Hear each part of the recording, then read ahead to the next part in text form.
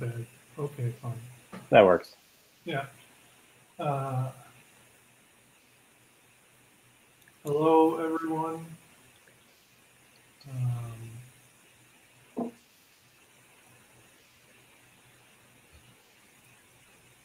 Should we ping people? Oh, that's probably worth doing. Let me reply to your link. Stream.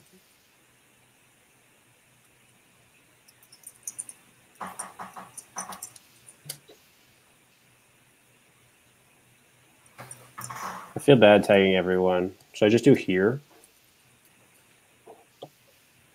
Sure. Yeah, here.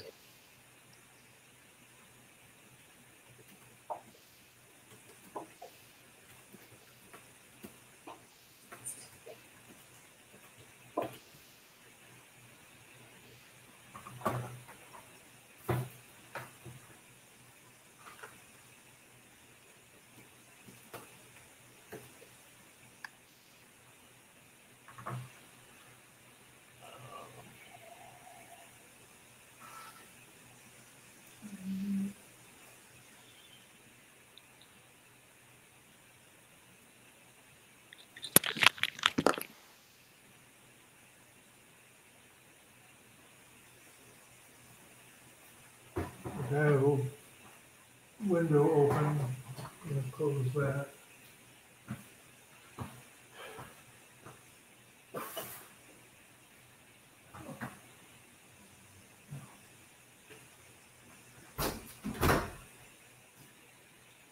Thought a slug had almost made it into the house. That would have been exciting.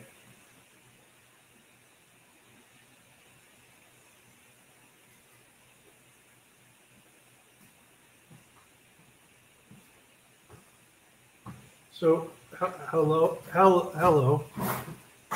people.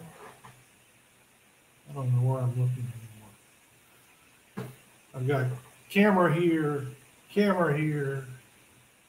I've got a screen over here. It seems high tech, but I have no idea how to make all of that stuff integrated in a way that's useful.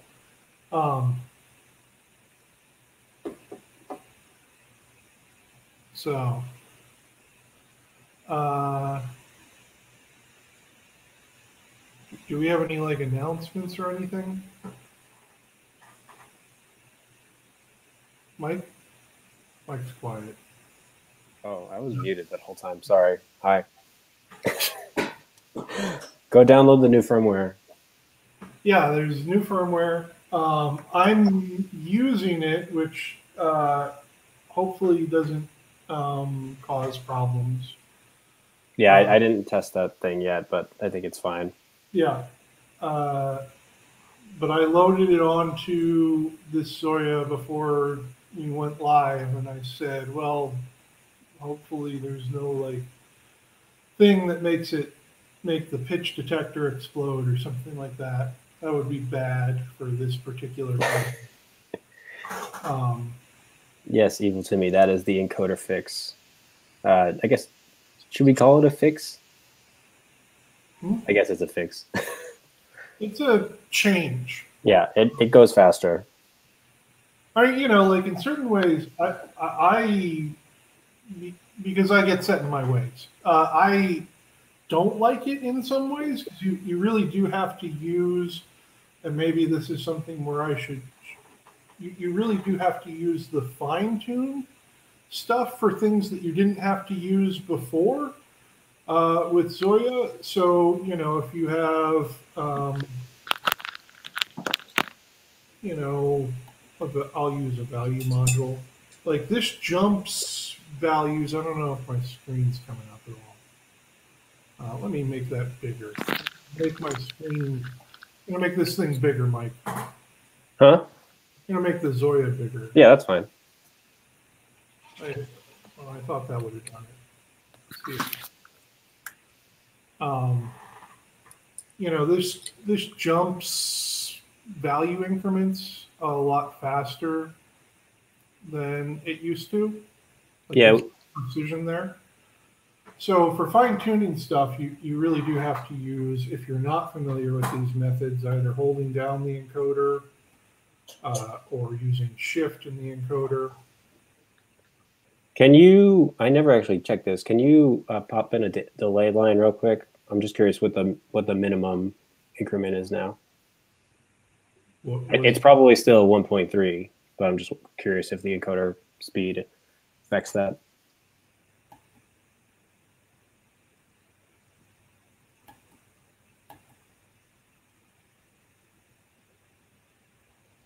.02 milliseconds. And then if you move it, like if you adjust it.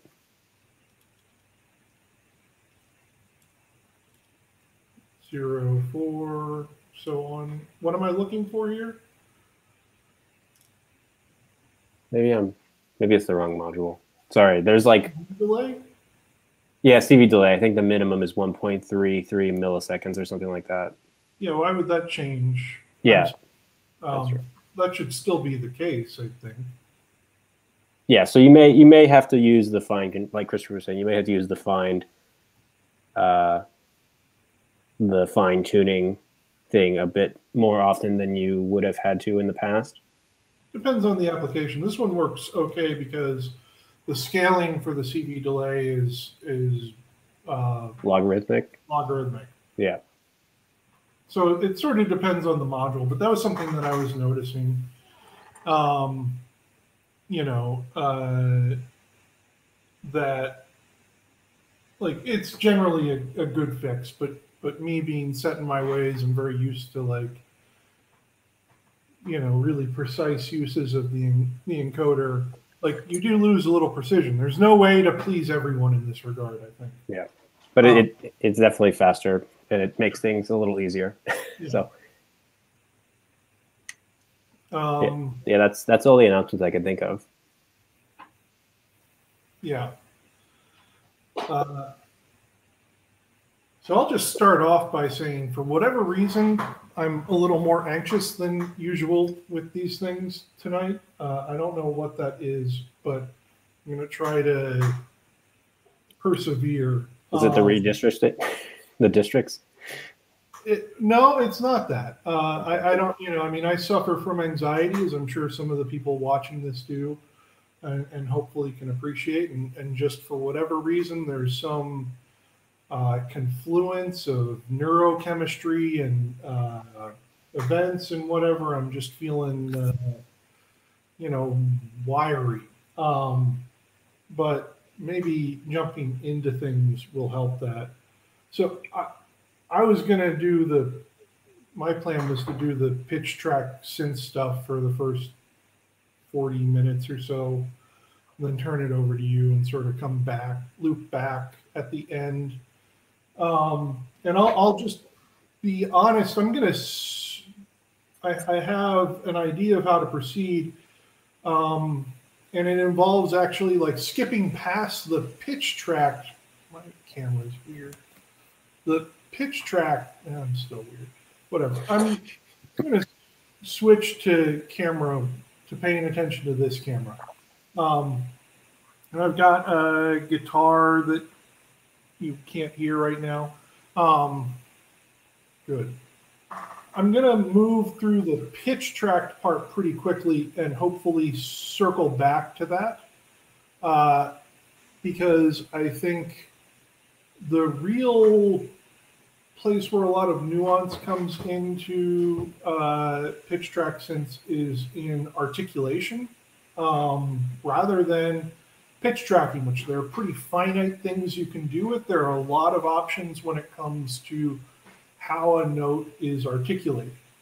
So, you know, on the most basic level, I'm just going to put in an oscillator, and I'm going to use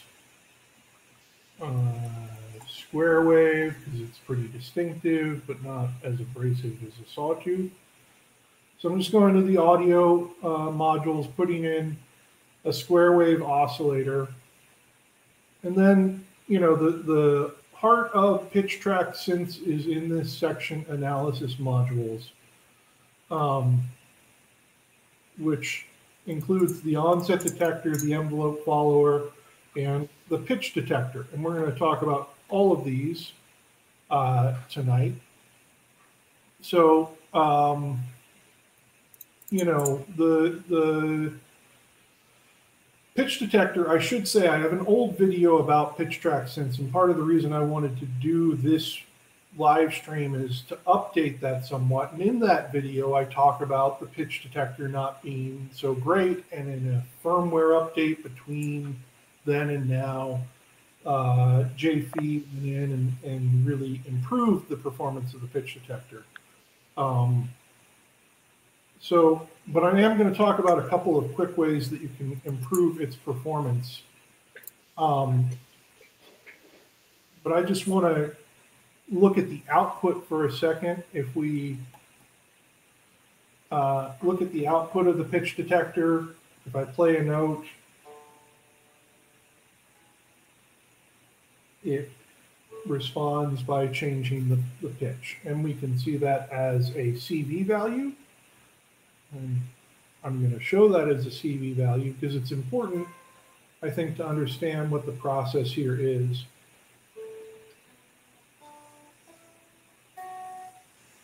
If I play high, we'll get a jump in the CV line. Okay.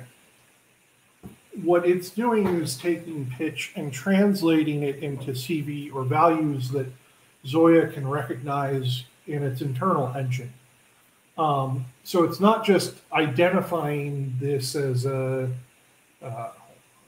C#5, it's also translating that into a value inside ZOIA that corresponds with a C#5 for its internal oscillators. And I'm going to add some audio, and this is going to be like kind of obnoxious for a second. I'm just going to warn you.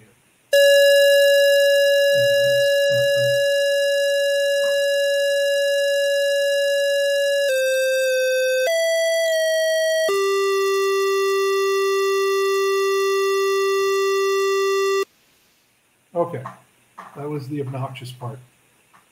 Just to make sure everyone's awake. And maybe I'll turn down the level on this patch a little before I make a connection like that again. So basically what I was doing there is just trying to show that, you know, when I connect the pitch detector to the oscillator and play a different pitch, we get a change in CV that the oscillator recognizes. And there are a couple of ways we can improve the performance of the pitch detector. For one, I put it in as a default connection at 0 dB, amplifying that up until, let me see if I'm clipping now. You basically want as hot a signal as you can get going into this thing without clipping. Because most pitch detectors work best at line levels. So it sort of depends on what the signal coming in is, but right now I just have a guitar going directly into ZOIA, and you know, with a lot of pitch detection going straight in is, you know, you don't want to have like a bunch of stuff going on with your input signal because that can confuse a pitch detector. So like if you have a, you know, like a tremolo before the pitch detection, it can get confused as to what it's hearing and that sort of thing. You know, I'm sure you're all familiar with this. On the other hand, if you have like a fuzz beforehand, that can sometimes improve the performance of a pitch detector. But the reason that I'm mentioning this is because we want a hot signal going into the pitch detector. We can do a couple of other things. One is to add a compressor beforehand, and I'm not going to go into all of these in great detail, but ZOIA has a compressor. You can add a compressor. I do that sometimes. I don't do that sometimes. It sort of depends on what I'm looking for. The compressor will give a more consistent response, but it'll affect dynamics, you know, classic compressor trade-off, right? consistency versus dynamics. One that I do use a fair amount, though, is to throw a high-pass filter on in between the input. I'm going to disconnect that input. I will throw a high-pass filter on before the pitch detector, and I'll set that to about, it depends on what instrument I'm using, but about 80 hertz for a guitar, which is toward the low end of the, I think an E2 is 82 hertz. And what I'm trying to do with that is amplify the signal.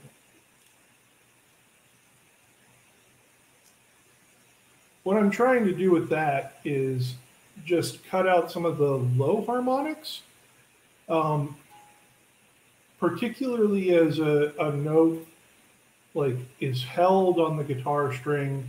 I've noticed that as it starts to fade, some of the low harmonics will pick up.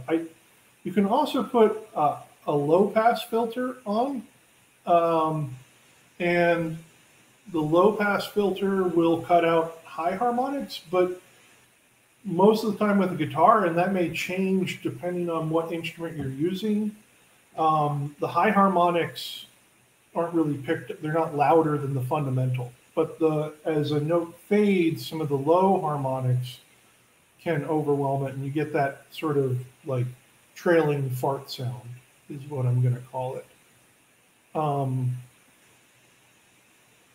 So I'm going real fast, I feel like. Am I going real fast, Mike? Okay. Mike's giving me a no. No, I don't think so. Okay.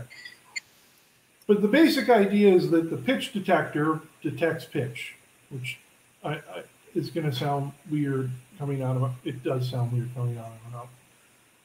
But we can use that pitch to control an oscillator.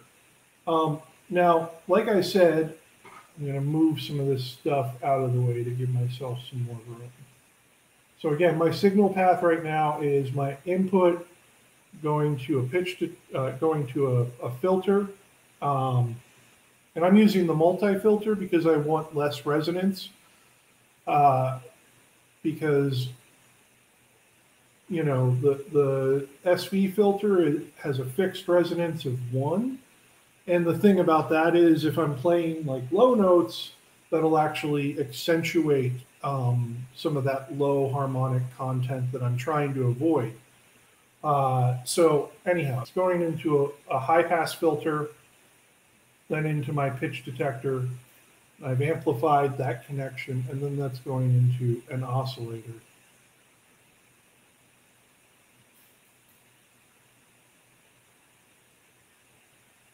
And the next step is articulation.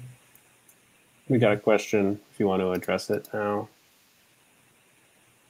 Suggestions for maximum accuracy with tracking. That goes with the filter and compressor, I think. You know, I mean, I think you have to play around with it. It's sort of, you can add filtering. I don't know, Brian, are you coming in just now by any chance? Because I kind of went over like some of this stuff moments ago. Like amplify the signal. You can use a compressor. You can use filtering. I generally think a high pass filter is more effective at improving performance than a low pass filter.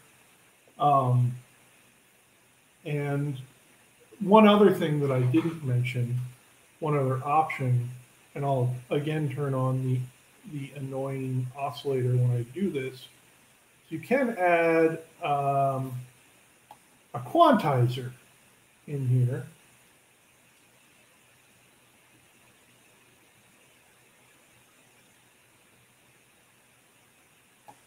And a quantizer is useful depending on what you're trying to do, particularly if you were, say, like creating a pitch track synth that played along with an internal synth you know, the quantizer, what it'll do is make sure everything is consistent with ZOIA's internal pitch scaling. So it'll make sure everything's quantized to a note rather than.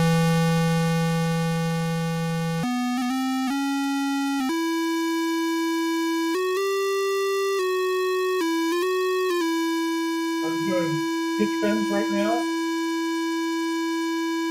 but you can't hear them because the quantizer quantizes everything to an interval, which is sort of the disadvantage of the quantizer, right? Is it takes away articulation if you want to do vibrato or pitch bends or slides or, you know, that sort of thing. Then the quantizer will make that impossible, essentially. But if you were, say, if you had a sequence going in ZOIA and you wanted to make sure that your pitch track synth, you were playing along with it with your guitar or kalimba or bass or oboe or whatever, that it was perfectly in tune with that sequence synth in ZOIA, you could use a quantizer to get them on the same page about what pitch everything should be. So, you know, the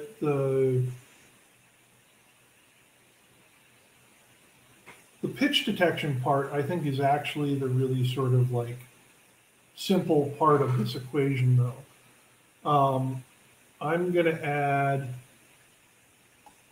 first a VCA. We'll get into filters in just a second. So I'm going to add a VCA, and then I'm going to add another module from the analysis modules. We're going to start with the most straightforward application, which is an envelope follower. Then I'm going to work up to some more esoteric, not esoteric, but complicated applications. So again, we can go through that high pass filter to get to the output of our or the input of our envelope follower, but we don't need to because again, part of the reason we were using that was to eliminate low harmonics. What the envelope follower does is it reproduces the amplitude of your input. And I'll just show that off right now. Why not? So if we look at it through the oscilloscope, if I play a note, we see this sort of descending staircase thing. If I don't know how good the resolution is there.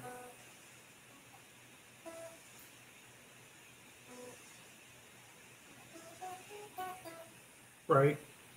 We're seeing it reproduce that input envelope. Now, I'm going to use that to hopefully control this VCA.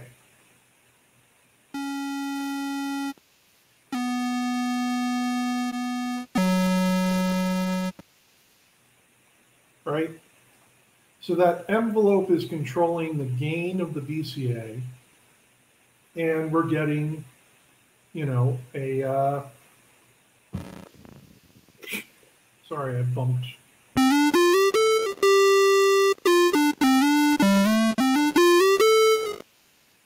We're getting a pitch tracked oscillator, right? Now, what we're hearing, if you listen to the trailing edge of this, how are my levels, by the way, on this? Maybe a smidge high, but pretty good. I can adjust that very easily due to the encoder fix.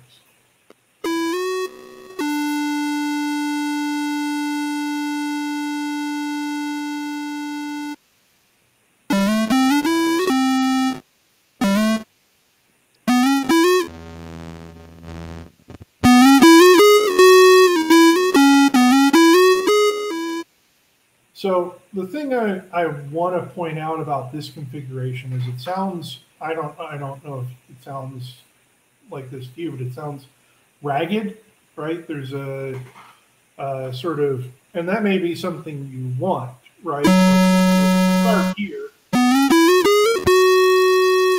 This is a very like unpolished response from the articulation. And we can do a couple of things to change that, just using the envelope follower.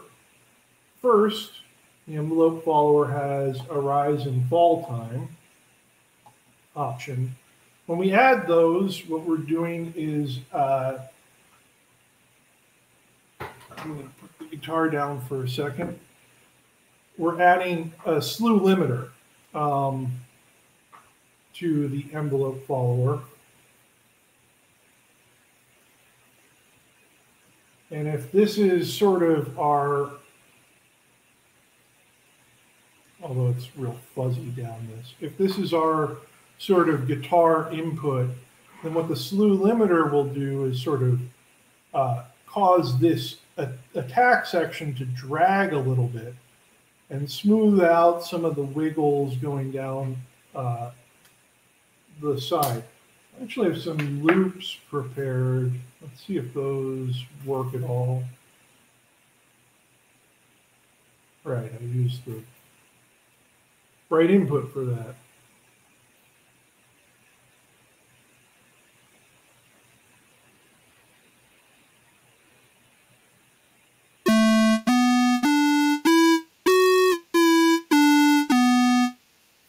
There was a reason I wanted to do that, and that was so we could look at the output of the envelope follower while something plays.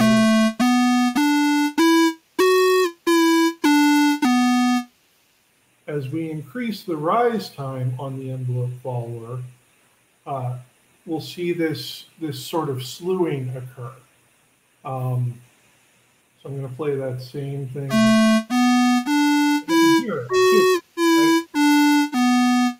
There's more of a rounded edge to the envelope following. So we can also increase the fall time, which will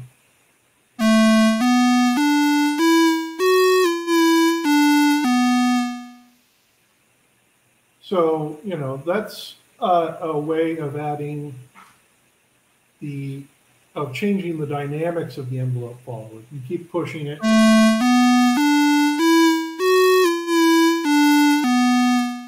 And we're getting a sort of smoother envelope response and also a tone that is, you know, more divorced from what the guitar is.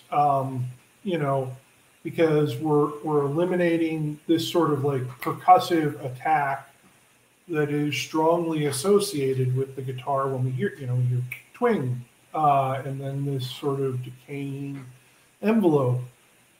This changes that shape, which is, I think, part of the appeal of, you know, doing guitar synths, right? Is to change the dynamics and the performance of a guitar. You know, because I'll just tell you off the bat, like, I come from the bass world, and like if you playing electric bass, and if you really want like a quick and dirty guitar synth tone, do what bassists do, which is run a fuzz into an auto wah, and you're there. You don't need to fuck around with any of these oscillators or anything like that. Like, but I think the difference there is that you're not really changing the sort of performance of the instrument. So one option is to use the rise and fall in the envelope follower, or the rise and fall in the envelope follower, which, like I said, you could also use an external slew limiter. I haven't compared the two. There may be subtle differences in doing it that way as opposed to the other. But in both cases, the outcome is going to be a lot like this, where you get changes in the I'm going to just show it on the screen.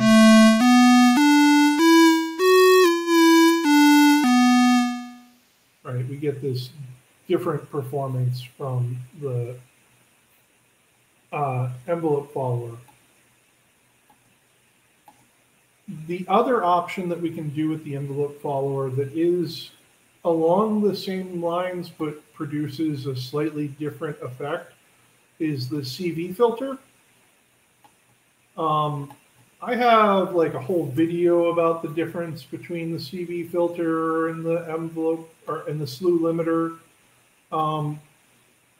The basic way I can explain it is no.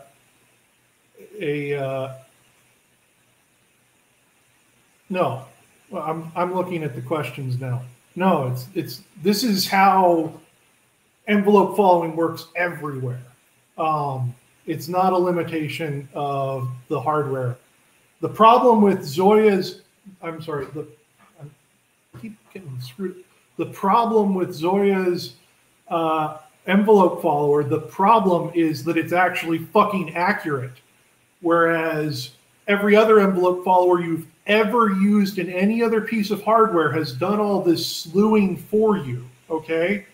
What ZOIA's envelope follower does is actually really capture the response, and then you have to figure out what the fuck to do with it. But it's not a shortcoming. It's an opportunity.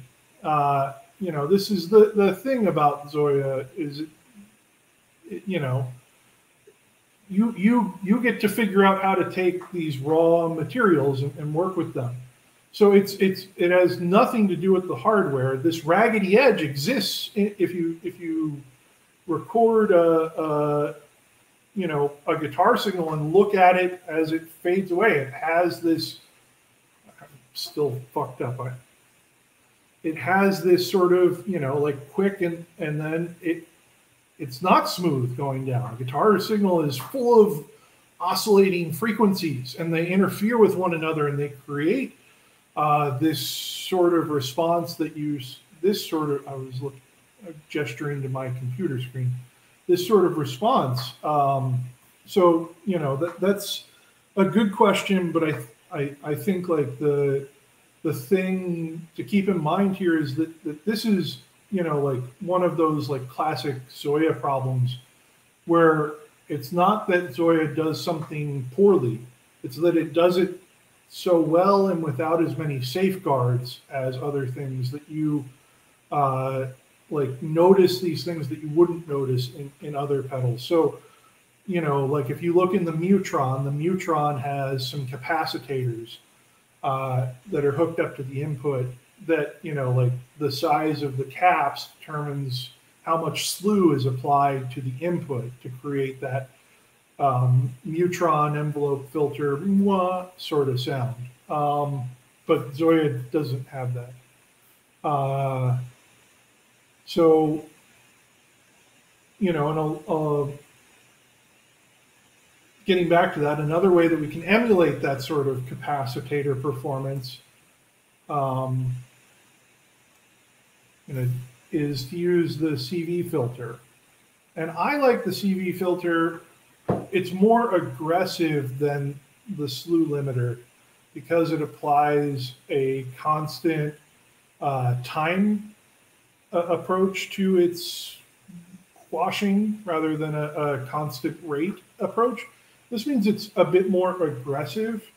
So the trade-off here is that the envelope follower will be much more, or the slew limiter / envelope follower slewing will be much more responsive to your dynamics. The CV filter, you know, it's that classic, I mean, we already discussed it a bit with the compressor.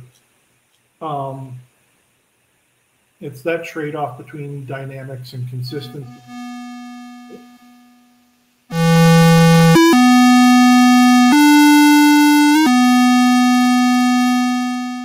Use the samples again. So I have one that we've already heard lots of times.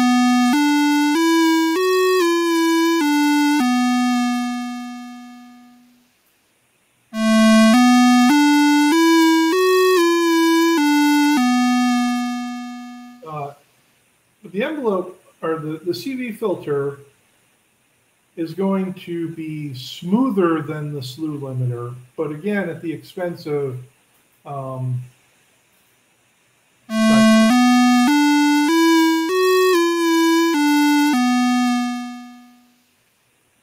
try a different loop. I forget what I recorded into this.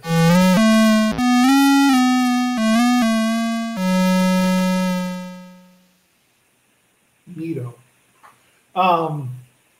So the CV filter is an option. You know, again, you want to be judicious in how you apply these, because if the CV filter is set too long, for instance, let's go back to our first one.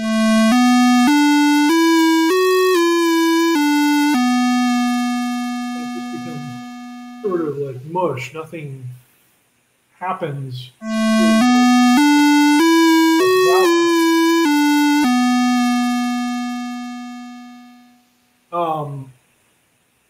But the CV filter is, you know, someone asked me if I was going to talk about Velvet, which I released the other day. I used the CV filter in this to create the envelope for that patch because I wanted that more consistent, smoother response rather than the more dynamic response of the slew limiter.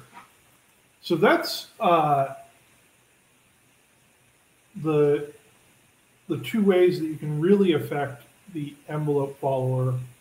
But you can also use the envelope follower to affect other things. So the other side of this section is where we get into ADSRs, right?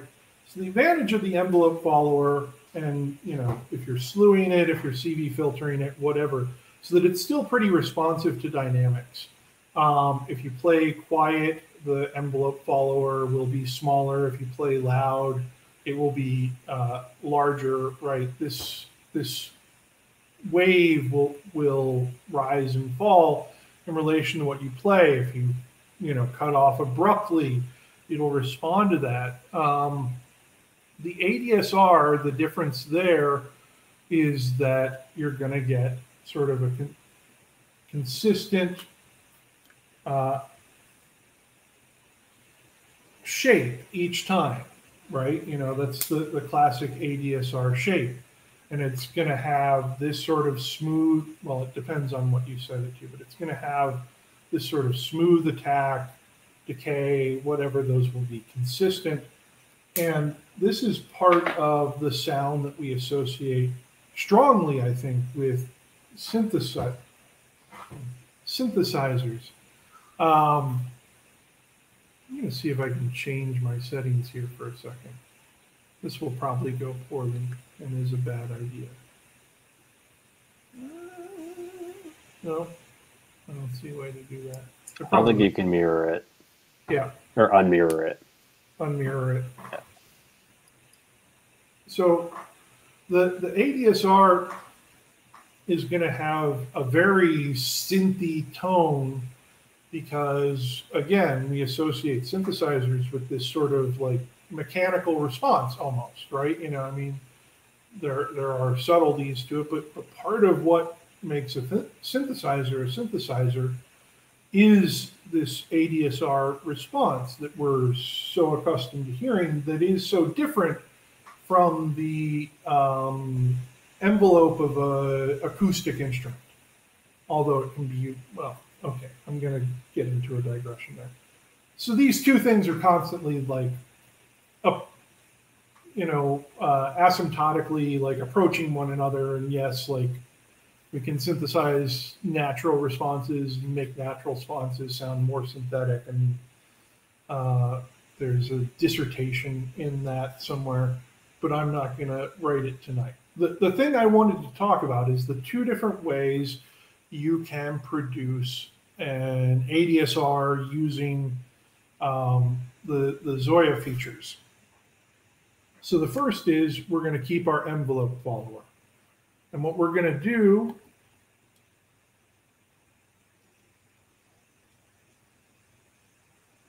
is add a comparator.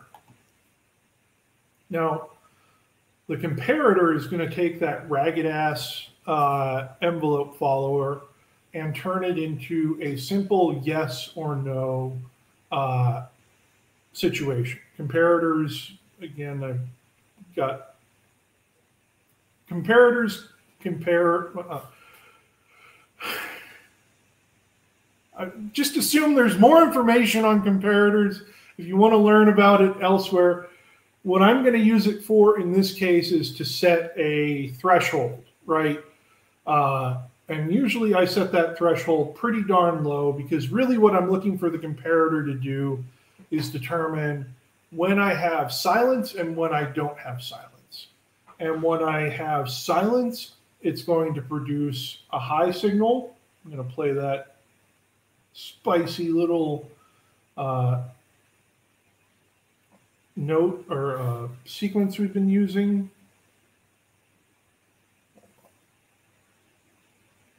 So it keeps hearing that as like one continuous stream of sound. We might be able to break that up if we increase the threshold. Yeah, we're getting little dropouts here. I don't know if you're seeing that. I'm gonna, so we could just hook that up.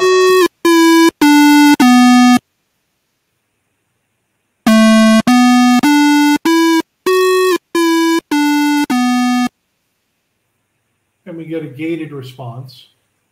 Great. But it lacks that ability to add contour and whatnot.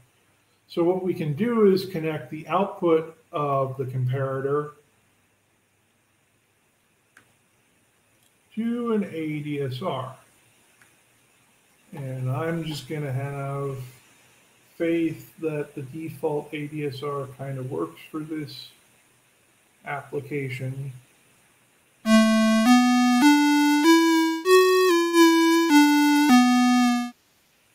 Let's look at the ADSR. So remember again, our comparator is producing gates, and we can look at the output of our ADSR.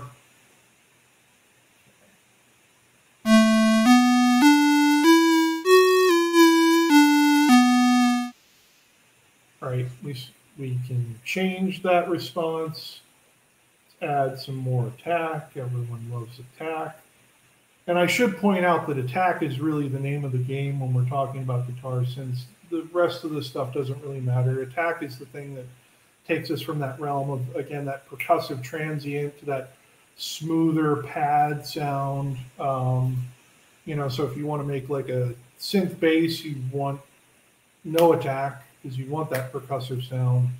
If you want to do something more spacey and ambient, you probably want a fair amount of attack. So,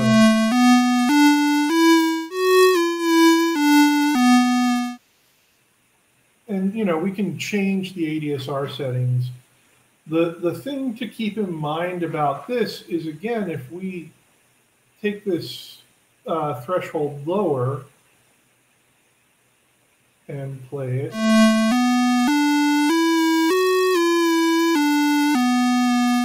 this ADSR doesn't close, right, between notes.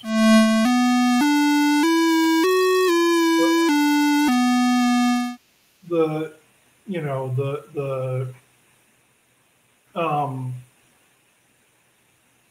the amplitude of the envelope follower doesn't drop low enough for the comparator to drop low. And so it just sees, the ADSR just receives a constant gate from the comparator. So it does really matter, you know, how you set this threshold. If you set the threshold too high, let's see if I can come up with something that works for that. Doesn't trigger at all. This is not a particularly dynamic sample.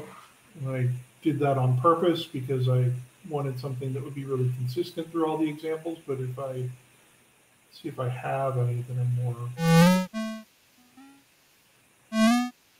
Right, so this is a good one because this sample that I'm using has some slides and that sort of thing, and some softer notes, and they're not all being picked up.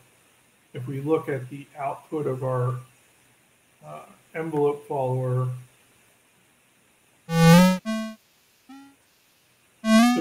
stuff that's falling below the level of, like that last note that played wasn't picked up by the comparator because the threshold was set too high. So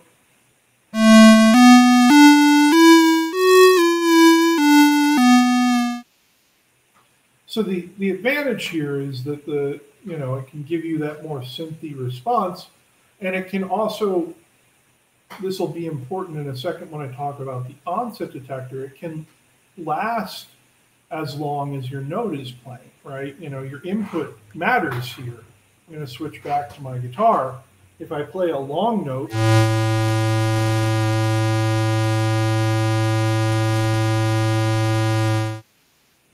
the ADSR responds to that. If I just play a short note, the ADSR responds to that. The thing that most people dislike about this particular approach is that if I play like a run, the ADSR doesn't drop back, like it doesn't re-trigger the envelope, because the envelope is really only re-triggered when we drop below that threshold.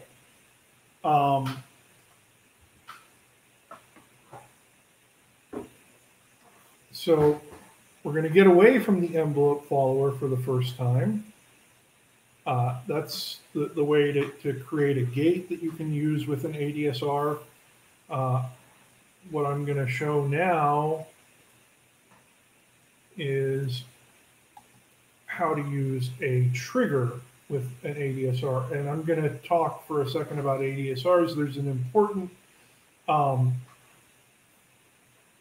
control in ADSRs that is worth a whole video on its own, which is immediate release. I don't know why I'm writing this now because I'm saying it, but I want it to sort of sear in your head. This is probably the most important control on an ADSR module because it affects how it responds to the input. So if you are using, sorry for the swearing. This stuff is all a spicy meatball, to quote Rob. But if you are trying to trigger an envelope rather than gate an envelope, and what I mean by that is a gated envelope is one where the sustain level will stay high until that gate is released, and then it'll drop into its release stage. So, that would be a high signal. Think of like when you're pressing down on a keyboard produces a gate, and that gate is held open until you release the key. But there are also triggered envelopes, and triggered envelopes are ones that just receive something at the beginning, and then the envelope goes through its cycle until it concludes. So they are not as responsive to duration, right? When you press the key, in most keyboard systems, and this changes somewhat, when you press the key, the note plays and it stops when you stop playing. A triggered envelope, if you press the key, the note would start playing, but it would end playing whenever that envelope finished its cycle, not when you release the key or not, okay? And this is useful because we can use triggers to control envelopes.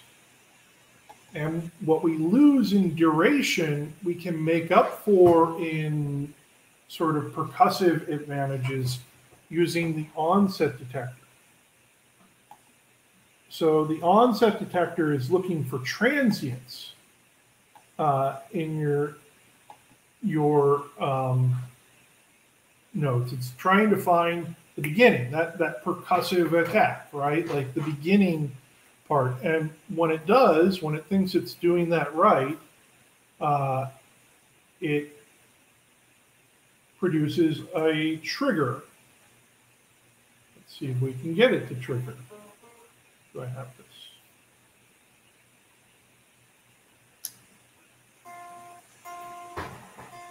I'm going to change the output. It should trigger with that. See if we can get it to trigger this ADSR. Nope, I don't know what's going on here. Ah. Are you sure you connected to the input? Yeah, there we go. I connected it to, I'm using both inputs, and I only connected it to one input. Got it. So, yeah. Now, the other thing I'm going to do to this is add a re-trigger input in. And the advantage of a re-trigger input is that there's so much to say about ADSRs. The advantage of a re-trigger input is that, well, it'll affect how percussive this envelope sounds. So I'm going to take the attack down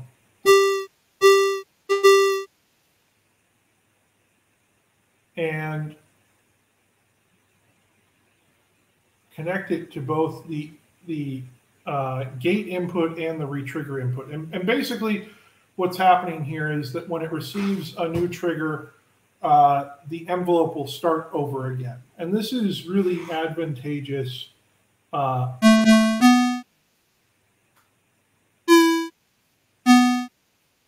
for getting a percussive response that will begin at each cycle, or at each note, hopefully. But we need to tune the sensitivity. The onset detector has a sensitivity control.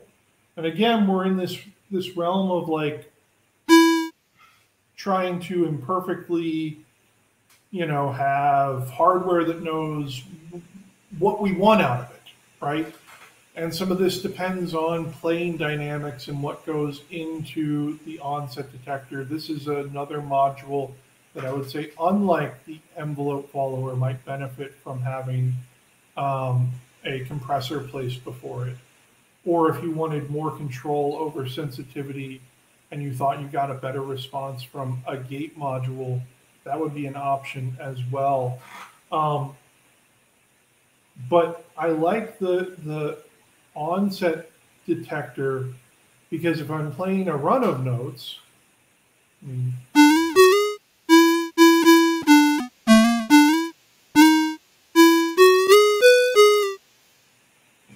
change that attack.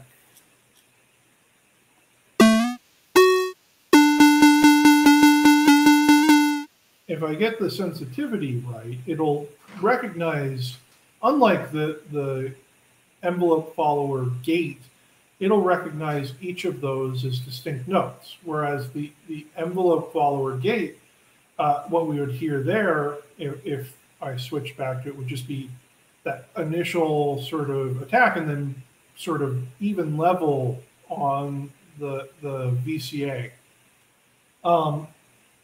And so there are some other methods to use, but those are sort of the major ones for articulation. Like there is a way that you can produce a trigger if a note changes or a pitch changes. I've done that on one pitch track synth. You can combine the gate method with the onset detector method, which I think is pretty effective. By having, what I do when I do this is have the onset detector essentially send an inverted signal to wherever the gate is going, and it interrupts that gate, right? So you get a little bit of the best of both worlds in that one because it's responsive to duration, but it also can recognize new onsets, but it's really CPU intensive, which is something I didn't talk about.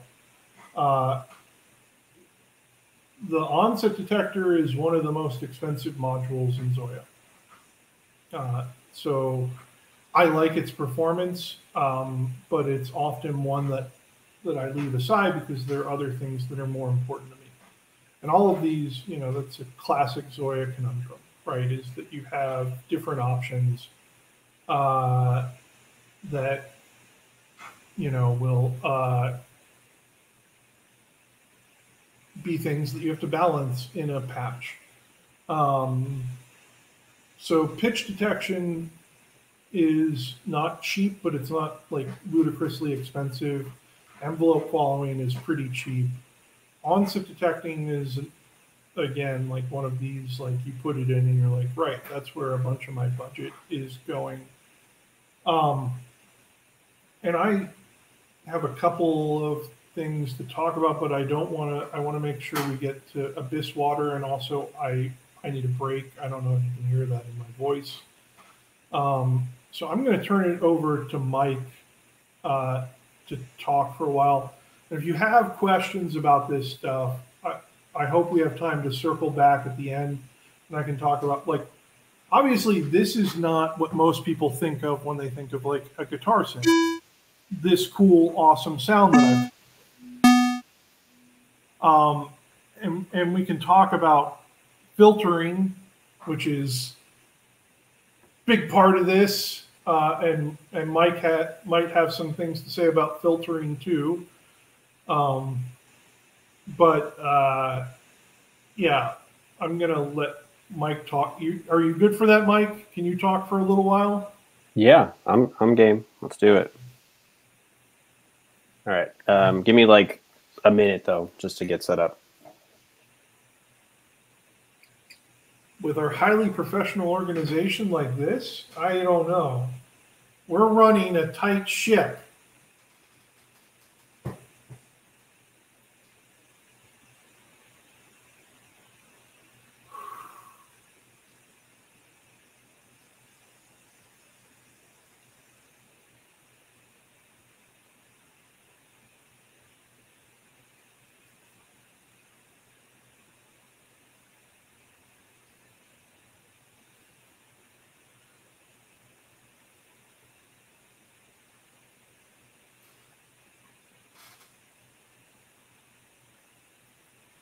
So about West Virginia redistricting.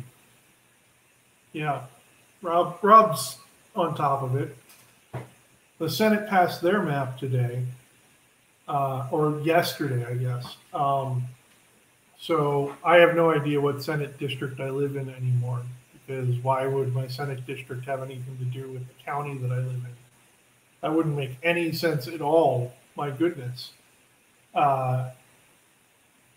I can fill on this for a while, Mike, but please interrupt me when you're ready, because the WV politics is a little, you know, local. I understand we're important to the rest of the world, but you know the you know. Sorry, I just talked for an hour. My mind is kind of blank.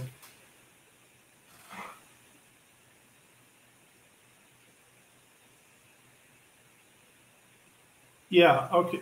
Well, keep that in mind, Rob, and we can talk about it at the end.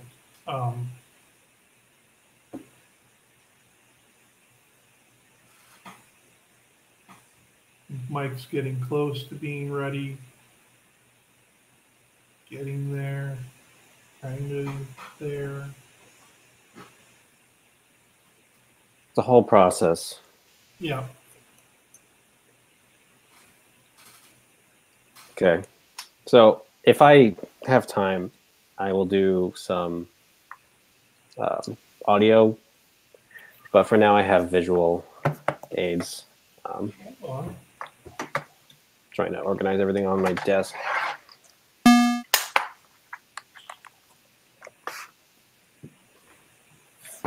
I can just make sweet sounds. You need some audio.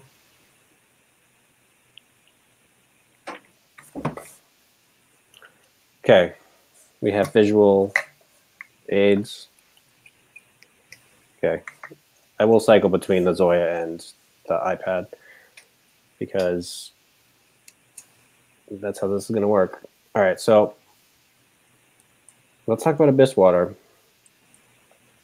And we'll start with what is provided to us from the lovely Fairfield circuitry people. So if you look at this is the diagram that they have included in the shallow water manual, along with a bunch of very important information if you're curious on how to make this pedal. This is the block diagram. It may be simplified in some areas, but basically it follows this this pathing. The main things to note is that the delay line is a BBD. I don't know which one exactly. It might be a X5 one, I'm not exactly sure, but it uses a BBD for the delay. So technically this is an analog pedal with a pretty unique function. The main two things that it does is random vibrato for your sort of classic vibrato sounds that are kind of pitch warped and not cyclical, as well as a low pass gate filtering scheme, which is a unique kind of filter. And from what I understand, it uses Vactrols and some fancy envelopes and very specific things to get the response just right, because it's actually combining a filter with a VCA sort of in the same system. And then there's a mix control, there's a slewing control, a damping control for the actual LFO going into the delay line, and it's a whole bunch of stuff. So the important thing to know here is there's basically three components that I want to talk about. One is the audio path. Two is the filter or low pass gate. And three is the modulation on the delay line. So the audio path is pretty straightforward. And it's pretty easy to replicate on ZOIA, and I've listed it out here if you can read my chicken scratch. The audio path is very simple in Abyss Water. It is a stereo in, 2 Haas delay lines. I will make a note that I had a linear control delay line in here in the first iteration of this patch, but I didn't like it as much as the Haas stereo spread. And Christopher might be able to explain why. I'm not sure why, but I preferred the Haas, maybe because it had a smaller range of delay. They have slightly different interpolations. Yeah. So they respond differently. Both of them are linearly controlled, but there's still, in order for any linear delay to know what the fuck to do when it gets a signal that tells it to jump from 10 milliseconds to 7 milliseconds, like there are different schemas for what to do with the samples that are in its buffer. And I don't know exactly what the differences are, but I hear them. There is a smidge of a difference with how those two respond. And there are, I agree with you, there are applications where I like the Haas better than the linear delay. Yep. Thank you. Yep. Basically. So I opted for the stereo spread on Haas, which is probably my most used module. It's just a really, I mean, especially before we had the linear delay line option, it's just a very flexible way to add in vibrato or chorusing to your patch in a cheap, method in terms of CPU.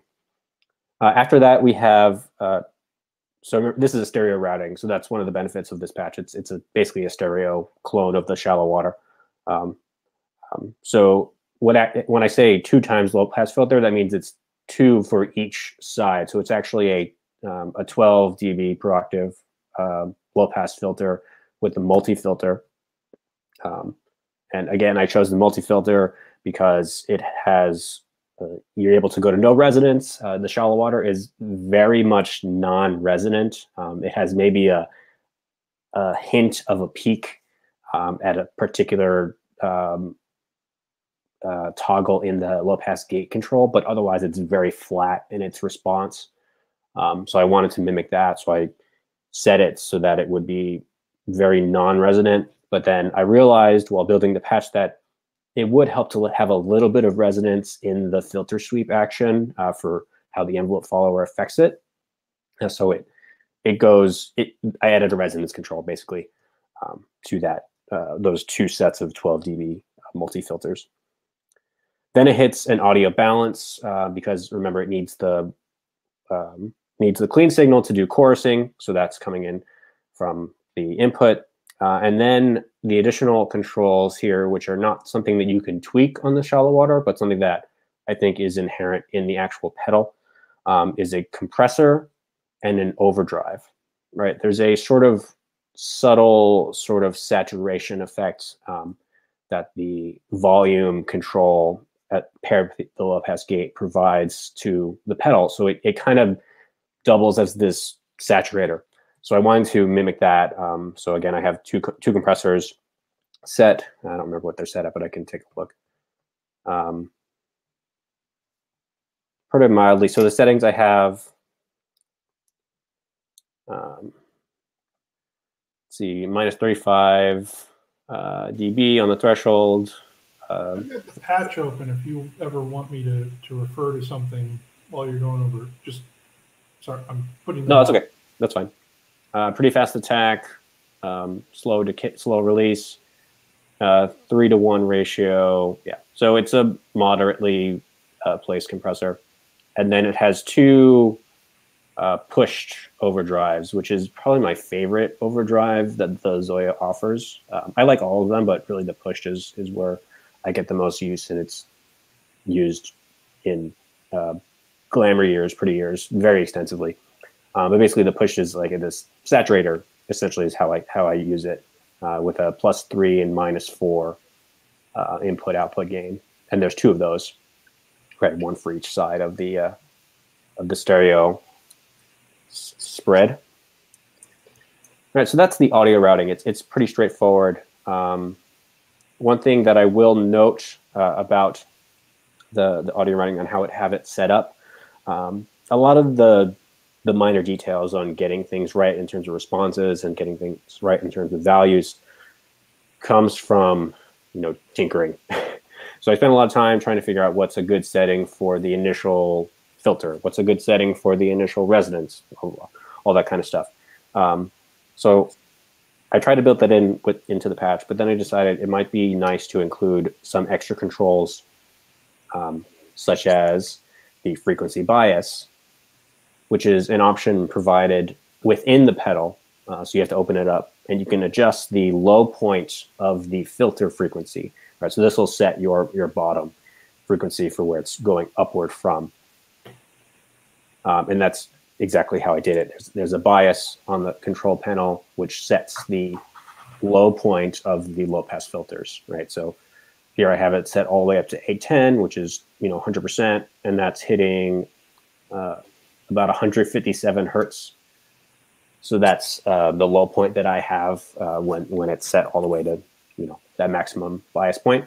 I think the bias point maximum on the pedal is around 200. It might be like 170, 180. So that can be adjusted if you want to get it as close as possible, but 157 worked for me. Let's see what else. Right, there's a resonance control that controls how resonant each of these filters get. Something that I'm working on, it's very easy to make the change yourself if you're curious, is instead of using low pass filters here, you can try using band pass and increasing the resonance, and you'll get more of a pinged sort of filtery sound. It won't sound like the shallow water, but it'll sound like something else. It might be something unique to try. Let's see. All right, so we talked about the audio path. We talked about some of the additions that I made. Let's talk about the CV, the thing that really sort of sets this apart. So we'll talk about the filter. because that's we discussed some envelope following, some ideas between the CV filter. Basically, the idea is we want to use the attack of our guitar signal or synthesizer or whatever to determine how much the filter opens. Right, an idea that's very common in synthesis. You have this filter envelope, and you set it to some degree, and you have some contour controlling that amount going into the filter. Right, because if it's starting at 157 or whatever low point of your filter, it's going to sound very dull, right, when you have it at 100% wet. So you need some sort of filter action to open up the envelope, to open it up. So for this, it's using a basic envelope follower. Christopher talked about that. All right, so everything for the CV lives on this second page. It's got a bunch of blinking lights.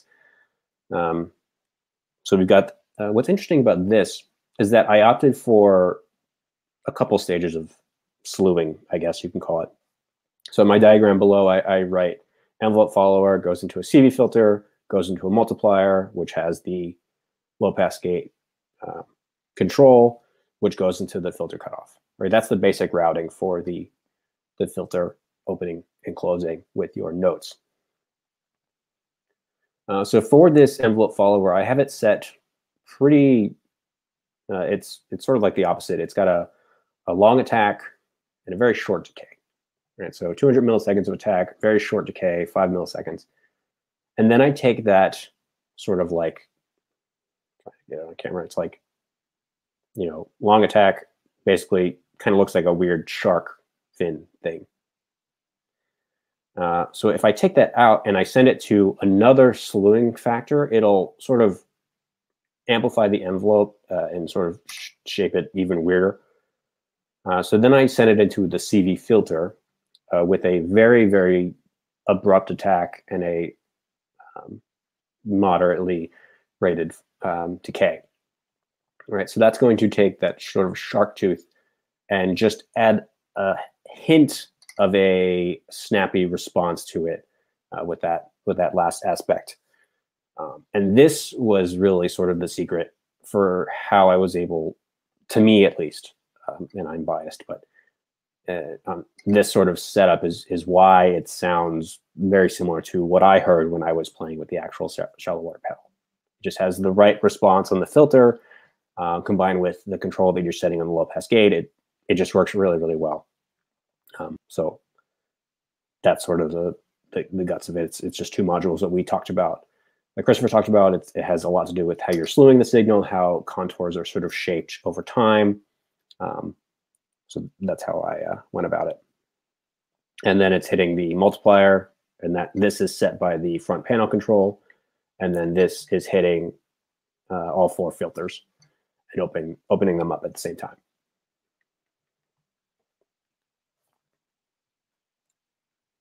All right, so that's the filter, right? We talked about this, basically this system right here.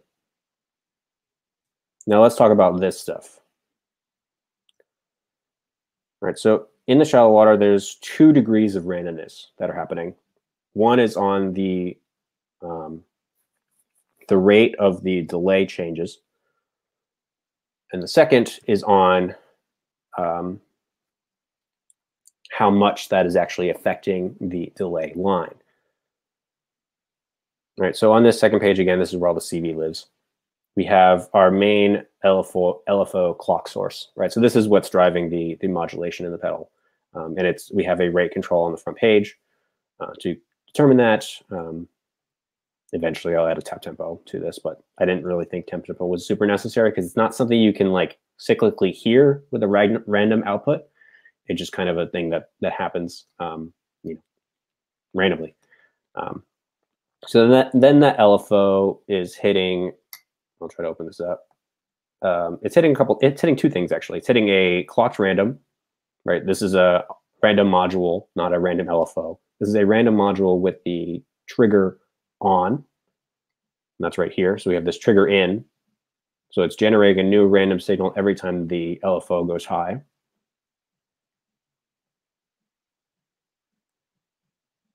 Right? Just random dispersion of notes, or CV.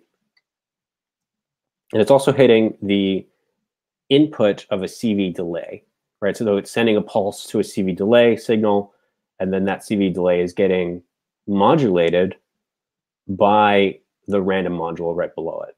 So it's basically offsetting how long it takes for the clock pulse to exit the CV delay based on some random factor, right? And this random factor is diminished by 1/4, right? So it's taking every fourth of the random output and sending that to the delay, because I didn't want them to be too large of gaps between the clock signals or the tap signals, right? So it's spitting out a trigger at some, you can see it kind of that there's these gaps that sort of appear slightly longer than others and slightly shorter than the other ones.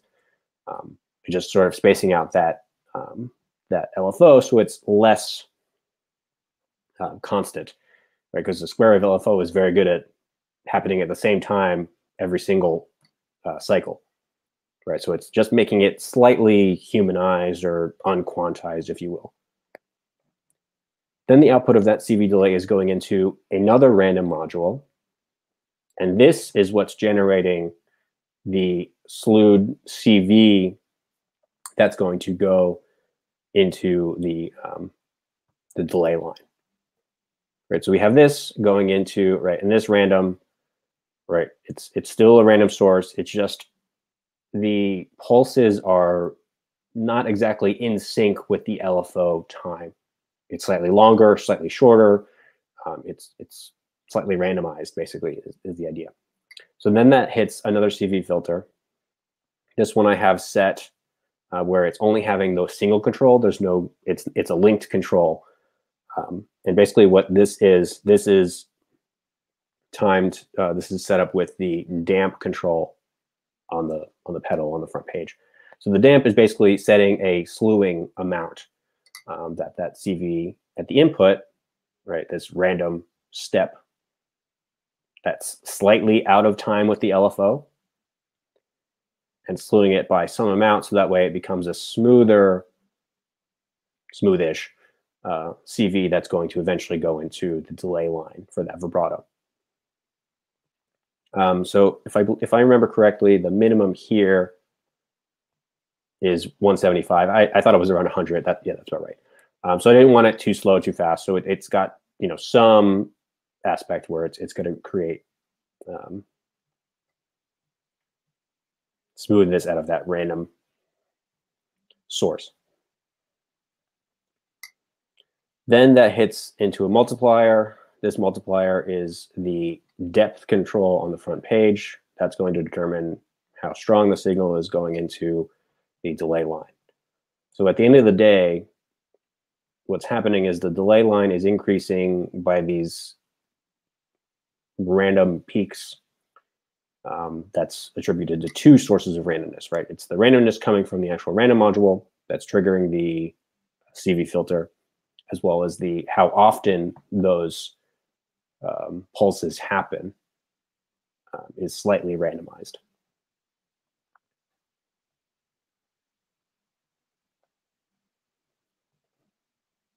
And that's basically it. Some things that I find unique about this approach, basically these two edit controls. The frequency bias is a nice way to sort of soften up your signal more or boost it slightly, because this, again, sets the minimum frequency for those filters. And the low pass gate is setting how much of the envelope from the input is increasing the filter. Right, so if you do freak bias all the way up and then low pass gate all the way up, it's going to be pretty bright all the time, because it's going to be, you know, starting from the highest point that you can set it at and then opening up 100% from your envelope, right? So if you diminish that to about half and keep the frequency bias at full, then this is probably the optimal response that I found. And then if you bump up the resonance a little bit, it'll just give it a little more beef to sort of the filtering and sound nice. And then lastly, something I really like to do is turn down the mix to like a 9. So just a smidge of a clean signal. right, this is setting the audio balance mix control. So you're blending in the dry signal. And then if you bump the volume, it's just going to add a little more of that saturation coming from the overdrive and the compression. As far as the 3 modulation controls are concerned, you can basically set them any way you want. The interesting thing about the pedal is that it's very touch sensitive on the depth control. It really doesn't start kicking in until about halfway through its, its travel. So I tried to mimic that, but then I realized that's not something that I liked about the pedal. So I tried to change it so that it would have more of effect earlier in the travel.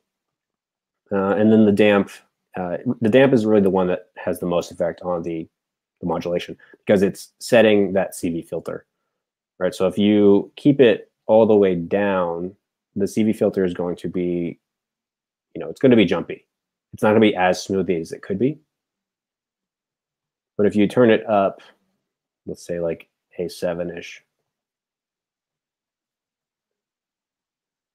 then it's going to be pretty smooth, right? There's some peaks in there, there's some jitteriness, but for the most part, it's this weird sort of triangle wave that's sort of traveling up and down. But if you go all the way up, then it's going to take a long time for those random effects to have, any change on your modulation. So there's something to keep in mind.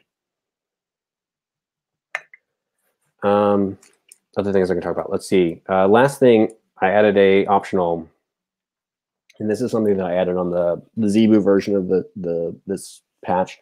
I added a noise source plus a VCA. This VCA will open from the same envelope that opens the filter. And then if you input the noise into the filter input, it'll introduce some noise into the signal chain if you like that. But since the pedal version didn't have any noise, I didn't add it here on the ZOIA version yet. But I can easily do that. So yeah, that's Abyss Water.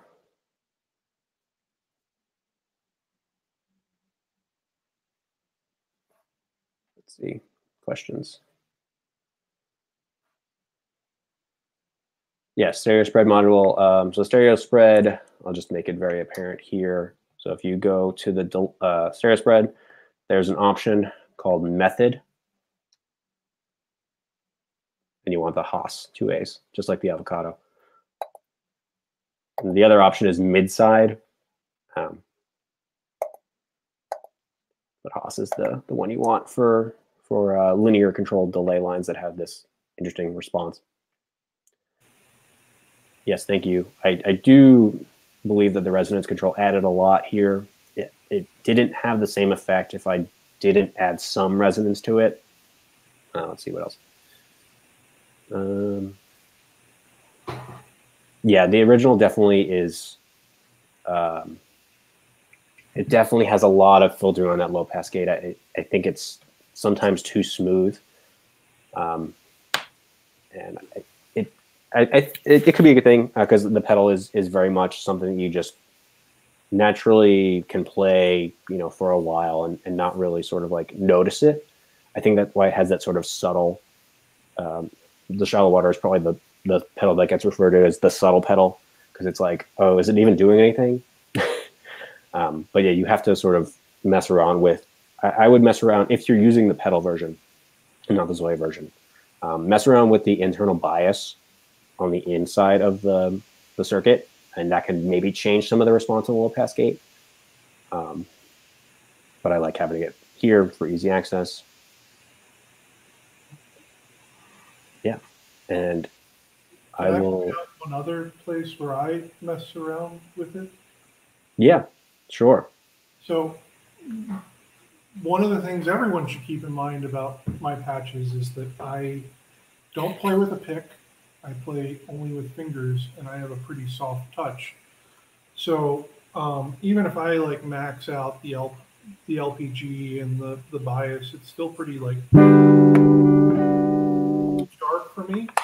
So I sometimes mod. Do you want to switch the view? I can. Sorry. So I have Abyss Water open on my ZOIA here.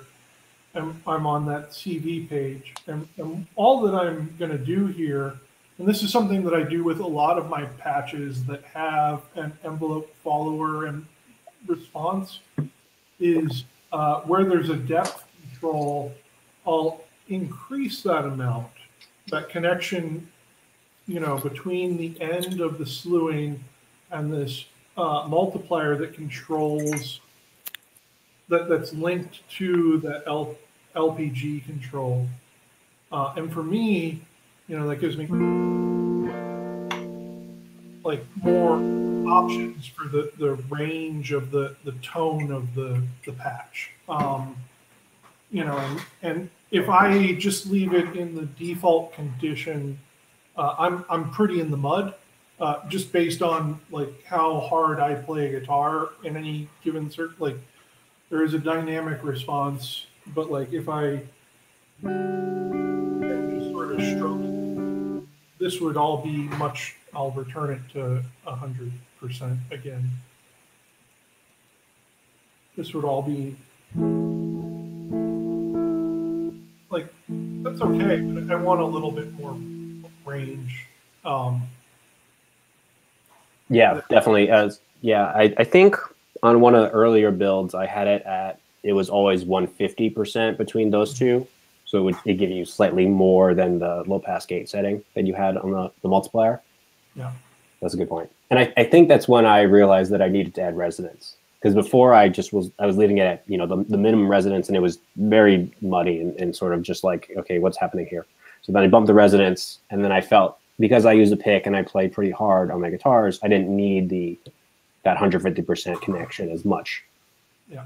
But I think that's something important to keep in mind with this discussion of analysis modules too, is right, like for all of, we've talked about the onset detector and its sensitivity, and the envelope follower, all of these things, because they're dynamic modules, your dynamics affect them. Yeah. And so what works well for one player, or what settings work well for one player, may need some slight tweaking. And that's something to keep in mind if you're downloading someone else's patches, and either they identify or you recognize that they're using some of these modules, is like a place where you may need to go in and adjust a threshold or change a connection strength or something like that to get the response you want. Cool. Yeah. No, I'm happy to provide some intel into this patch. I think it's, like I said, I hadn't had a chance to actually make a video comparing the two directly, but while I was tinkering around, I felt that it was, I'll say, close enough for my needs to let me not have to buy another shallow water for the third time. Do you still have a shallow water? I don't. I was borrowing JABs at that time. Mm-hmm. Time energy for a random ZOIA question. Oh boy, how random we talking? Yeah, go for it. And then I want to circle back to some of the pitch track stuff. Yeah.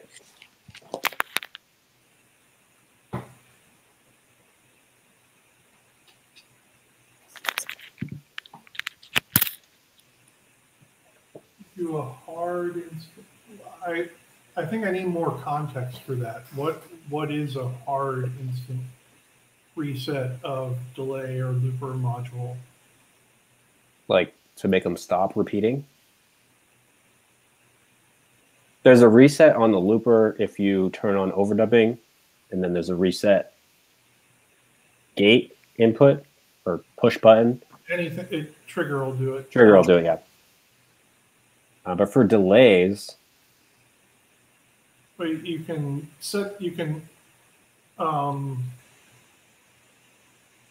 like, resetting the buffer generation.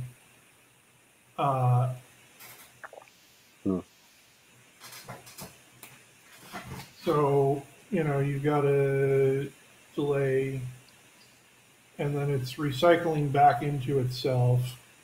If you're using a VCA here, and I recommend you do because it gives you a lot more control, you can send a signal with, you know, negative CV. How far off my, let's see my weird drawings. You can send negative CV, still off the page, negative CV to the VCA, and that will, you know, like clear out the regeneration loop. Clearing out a delay mid, like what's going in the input and coming out the output isn't really possible. You can like mess up the time, and that'll mess up what's going through there. Yeah, that's pretty much all I can think of too. If it's on a feedback loop, you can mute the loop, but that first delay repeat is always going to go through. Yeah, I have. If you go on tips and tricks, Evil Timmy, should we be helping the forces of evil? Evil Timmy. If you go on tips and tricks, I have a schema for like a held buffer delay, like a that you can open and close, which is just, you know, I mean, what it does is it imagine a VCA at the entrance of this little delay scheme, and it basically what it does is it switches between the VCA and the regeneration loop, or the VCA at the input of the delay line being open. That's all that it does.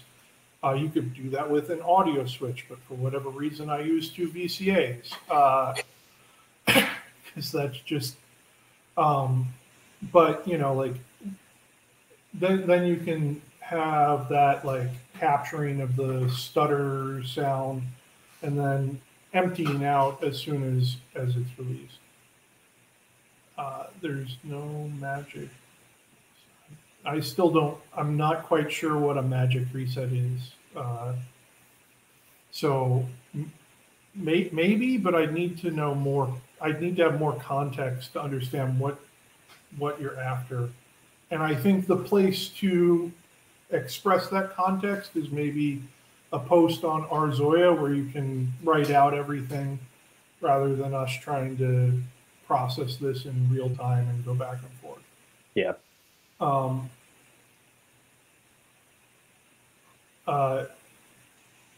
Were there other questions? Yeah, I don't think that. Yeah, just post it there. We can articulate it a little better with some more context. All sorts of stuff, and again, because I'm telling you right now, I'm having a little bit of trouble understanding what you're after. Try to explicate, give examples and that sort of thing. Like, because reset clearly means something specific to you, but I can interpret it in a bunch of different ways. And that's the limitation of language. Well, sorry, my brain is just maybe connecting. I will just say one more thing and then we can move on. Yeah. I think the difference here is the delay line doesn't have any memory. It doesn't have a buffer that you can clear, right? The delay line just takes the audio at one point, delays it by some amount, and spits it back out at the output. Right? There's no function to clear the buffer while it's running. There's no function to, right? The only way you can do it is if you sweep the delay line amount to 0, and then it'll, do that weird, the pitch shifting thing, rubbernecking. Off, there's still weird artifacts. Right. But because there's no discrete buffer that you can clear like you would on a granular module or a looper module or something like a pedal that uses a buffer for its looping, those are things you can directly clear. Right. And the feedback solution is what Christopher just mentioned. If you have if you're trying to clear out feedback from running too long, just use a VCA and diminish that to 0. And then you're good. It's basically, the VCA is like a door, and you're just slamming the door shut and that regeneration loop, right? Like the door can be opened all the way and you get regeneration at 100%, or you can be cracked and you get regeneration that causes the echoes to diminish, or you can just cool. Yeah. All right, Christopher, you wanted to finish up because I'm starting to lose steam myself. Yeah, so I just wanted to, so, the stuff I was doing earlier was like sort of theory, right? Like foundational.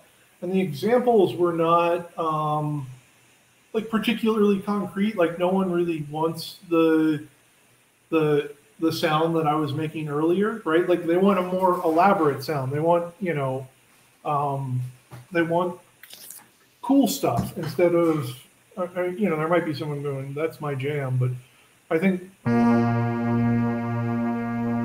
so I was just going to talk a little bit about this patch, which I released the other day that's complete, and some of the decisions that I made about it to put this stuff into context. So this is just the control page. All of these controls, like in the, I'm gonna change the screens around. All the controls, like in Mike's patch, connect to things interior to the pedal. I'm gonna move past those real quickly. And I put the effects, which are the least interesting part of this, at the second page, just because if you wanted to go in and fuck around with them, you could. So I've got an audio input,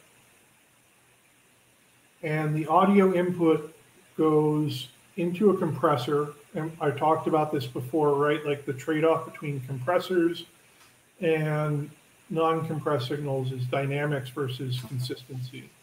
So this is a pretty like mild compressor, but it is something that gives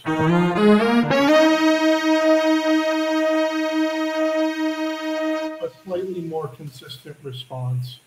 And it's like Mike was talking about in the like the fine tuning of randomness in Abyss Water, right? Like the compressor doesn't make a huge difference in this patch. It's not like light on, light off, but these little things have cumulative effects, and nuance is really where like a patch can come alive.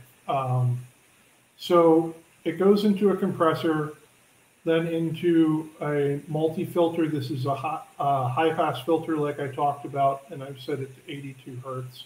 And then that goes into our pitch detector, and the pitch detector goes into a CV filter. This is for the portamento effect. So if I go back to the, and one thing I didn't mention is that a little bit of slewing or filtering after the pitch detector output, even if like you might not hear it as like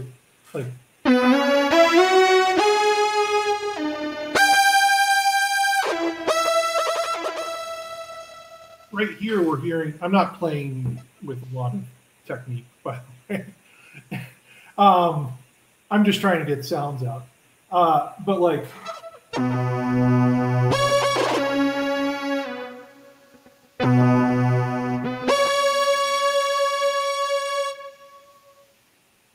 if we push this, we get like more glide, and it sounds a little kooky.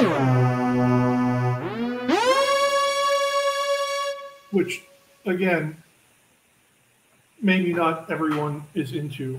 I'm not really into that sound all the time, but a little bit of CV filtering, because again, like I talked about it being something that can be used to sort of smooth out a signal. A little bit of CV filtering after pitch detection can actually, you wouldn't really hear it as like portamento or glide or whatever. You just hear it as like smoothing out some of the indecision of the pitch detector as you move from one pitch to another. So that's the pitch detection, and then that goes into 3 oscillators, 3 triangle wave oscillators, and triangle wave oscillators are my new jam. I've been using them a lot on patches, and what I like about them is that as you change their duty cycle, you get really different timbres. So the timbre control here controls the duty cycle of those oscillators, and it's attenuated to a little bit below 50%, so that it sweeps from a 50% duty cycle to like 99.991. If you go all the way to 100, it goes back to the unaffected sound, but at the edges, it's real light, and as you back that off, you get a response that's kind of sawtooth-ish.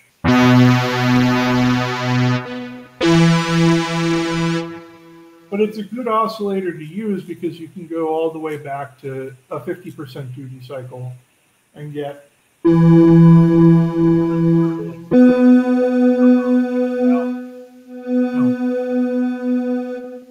okay.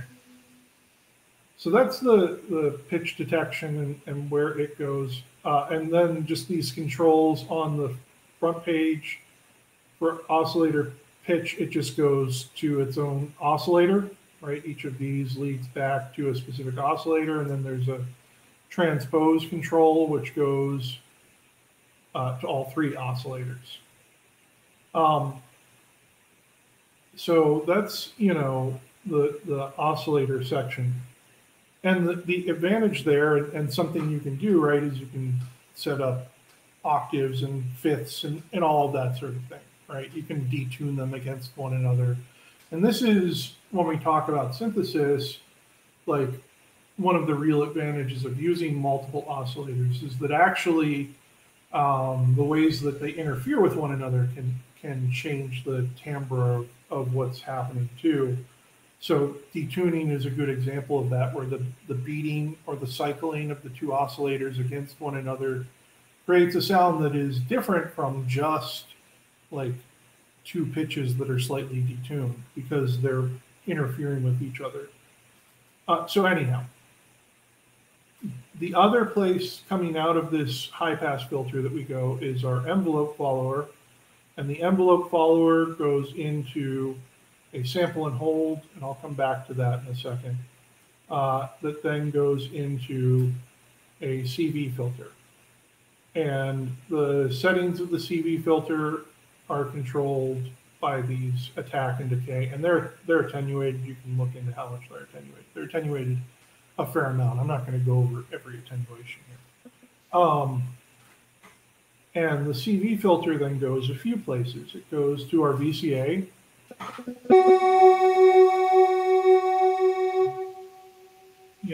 controlling look at that.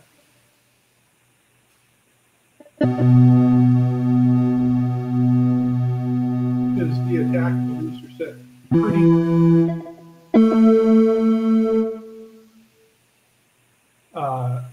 pretty low here. We're getting a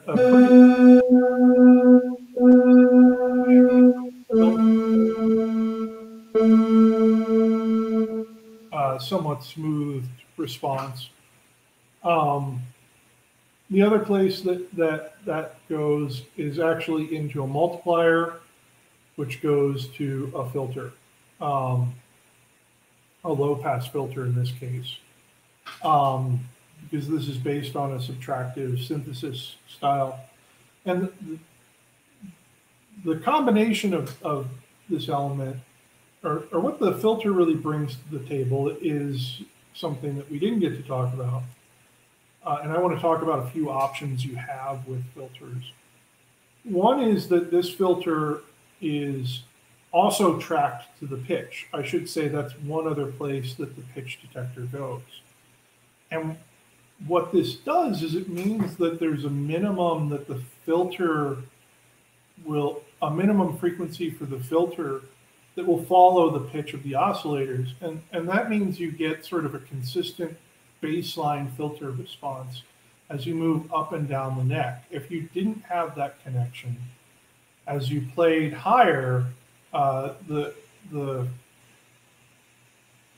filter cutoff frequency is here, and as you played lower, lower, lower, higher, same frequency, higher, higher, higher, the filter would affect notes differently, and they'd have a different like character to them as you play up and down. And that can be something you want in some cases. So the reason I'm pointing this out is that there's advantages to both. But then the envelope also goes through a multiplier, which we're using as a depth control to the filter. And I didn't get to this part, but when you run an oscillator through a modulated filter, that's when you really start to get the sort of more synthy tones.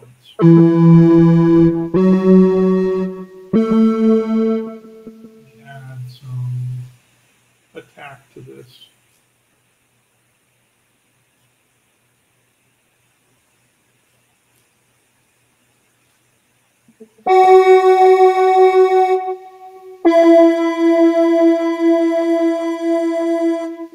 And some resonance.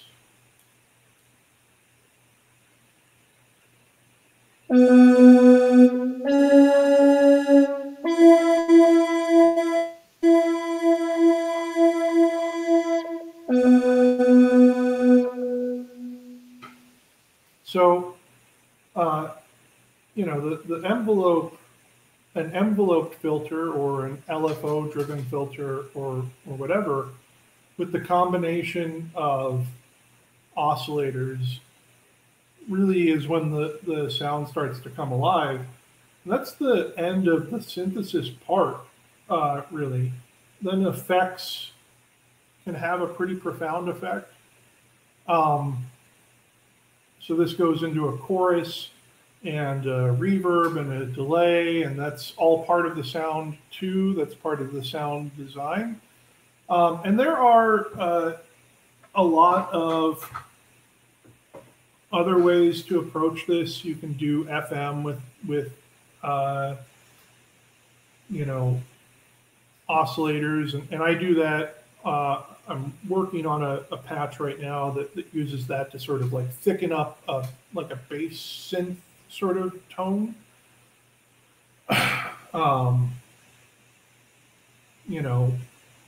Rob asked earlier, and I don't know if Rob is still listening, about like doing a drone synth,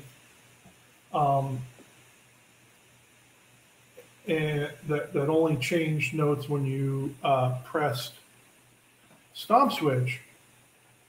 I'll go back to the beginning of this. I have this envelope follower going into a sample and hold, and that sample and hold is actually set to track and hold. And what it does is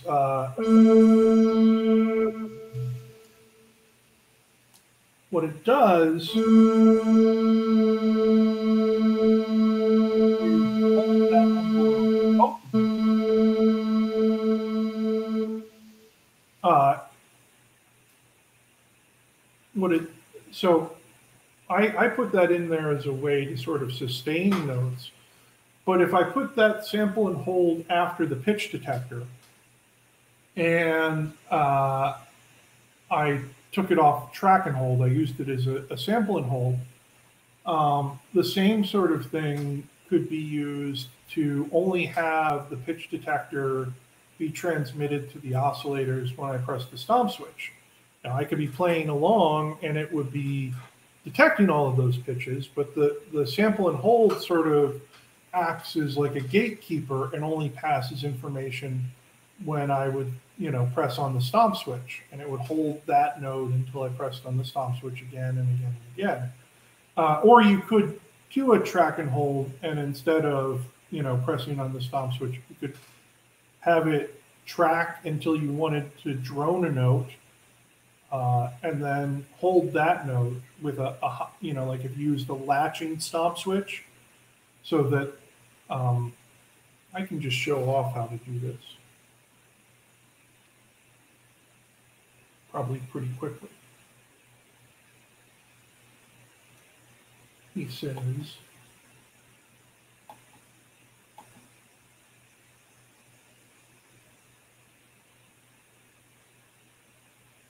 so all I've done here is I put sample and hold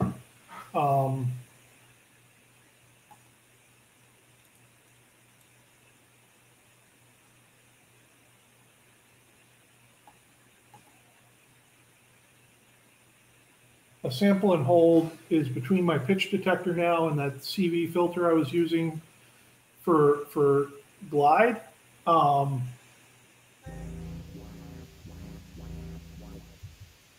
playing different notes now, but you can know it. But if I play a note, let me put this on the right. If I play a note and press the right stomp switch,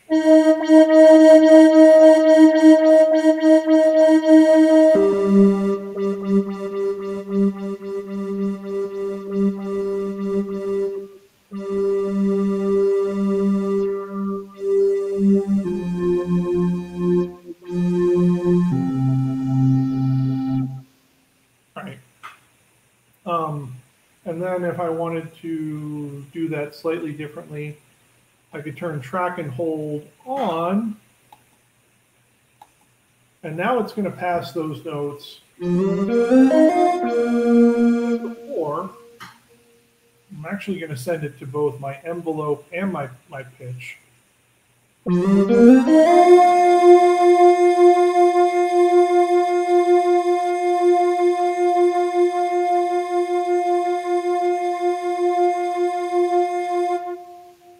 Right. So anyhow, sample and holds are the key to a bunch of stuff in ZOIA, particularly when you want something to happen under a given condition, right? Like you can use a sample and hold to sort of act as a buffer between when those conditions are met, if they're sort of periodic conditions. And the track and hold is another opportunity to go from like real-time monitoring, let's say, to something that is sampled and held until you want to return to real-time monitoring. And there's other stuff, but yeah, I mean, again, it all sort of comes down to nuance and subtlety and what you're going for, and like different articulation schema.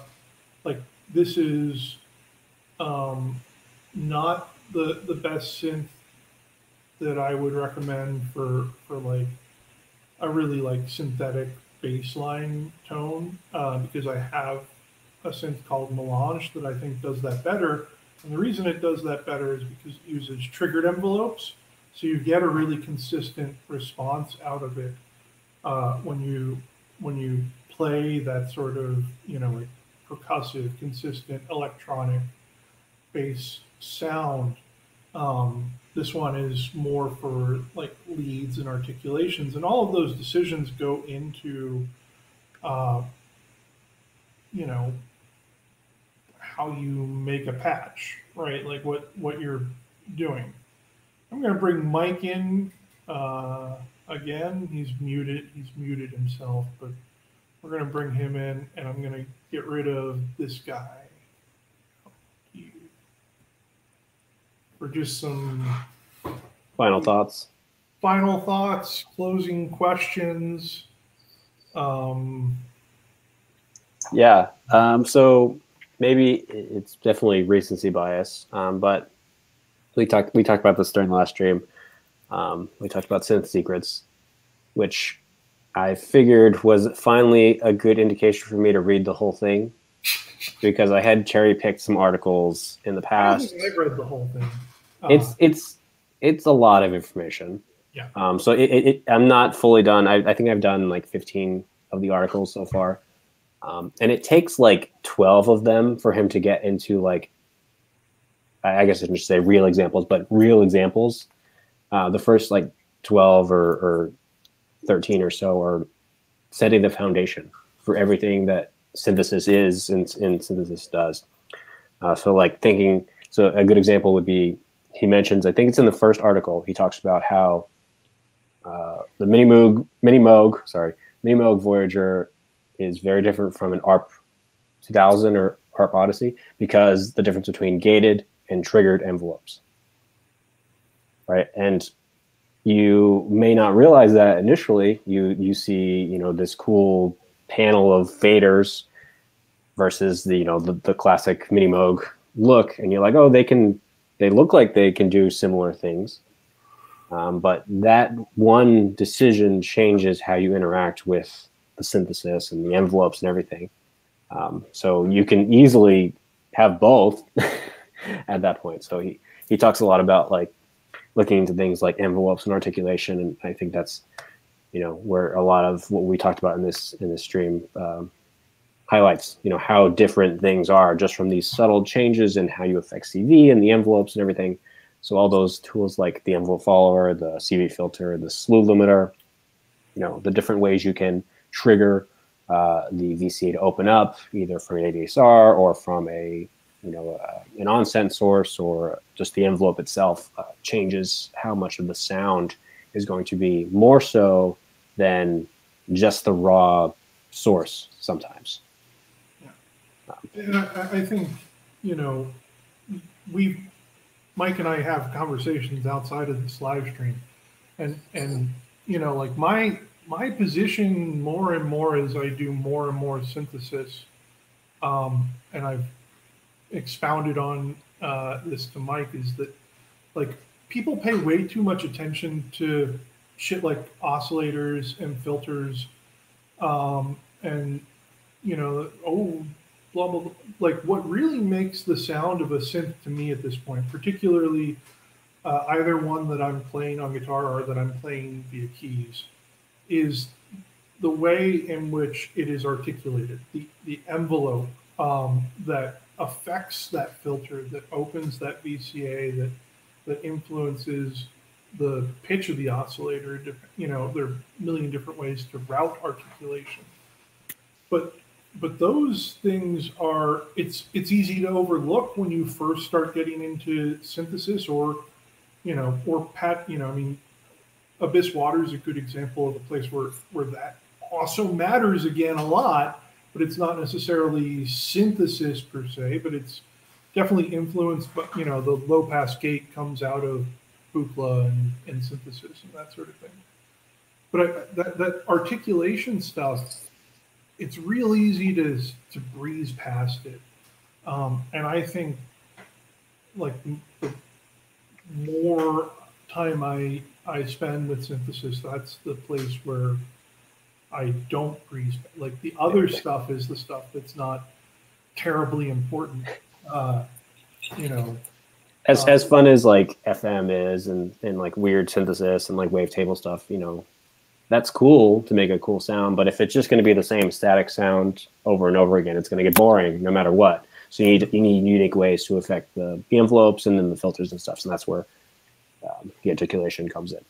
And the other side of that is LFOs, yeah. and automate. Like there's like these two competing things that work together, right? One is sort of an automated, you know, response, and the other is one that is very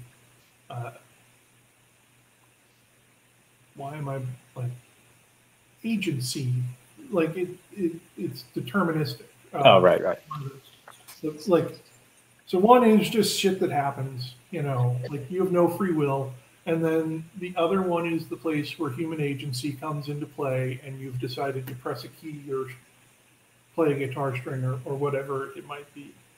And yeah, like if I want you to have any takeaway from this, it's that oscillators don't matter. You should never use, no, but like that when you know, like the things that Mike and I both talked about a lot, we're taking these sort of basic elements, you know, the envelope follower, the you know, the LFO, you know, and those subtle tweaks that take you from something, you know, that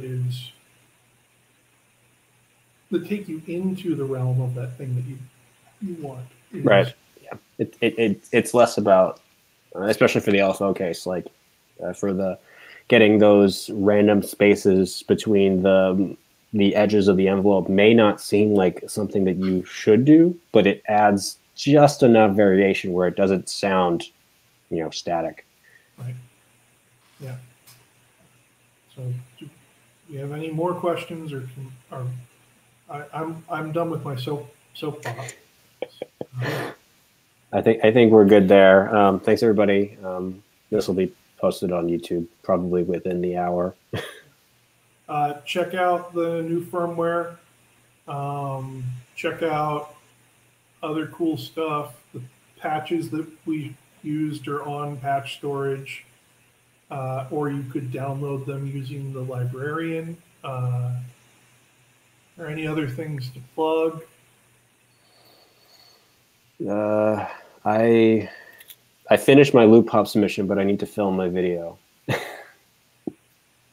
I never got anywhere with my loop hop submission, which is a shame. But if you win another ZOIA, you know, that was the real reason I was going to enter. I thought I need one more. One more. I'll let you know. But yeah, that should be coming out within probably over the weekend. I'll probably post it. When does that end for anyone who else? I think it's right 25th. Okay. So you've still got time, people, to beat Mike, steal his prize right out of his hands. Apparently, they've gotten a lot of submissions. So yeah, I saw him saying he got like almost 200 so far. Yeah. So we'll see. Really, the only good part of mine is the chorus. Everything else is kind of okay, but the chorus I think is really cool.